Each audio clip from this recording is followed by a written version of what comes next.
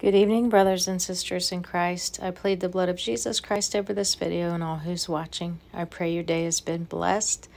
A little late on the devotional. I apologize. I am at work, taking a little after dinner break. But let's go on with it. January 12th, He simply waits.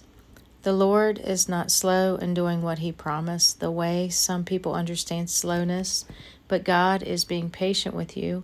He does not want anyone to be lost, but He wants all people to change their hearts and lives. 2 Peter 3:9. It's God's greatest dream for you to go to heaven. His priority is to get you into His kingdom, and yet, though He is sovereign, He never forces His will on any human being. He simply waits on your acknowledgement of Him as Lord. I pray your day is blessed. Love you in Christ. Amen.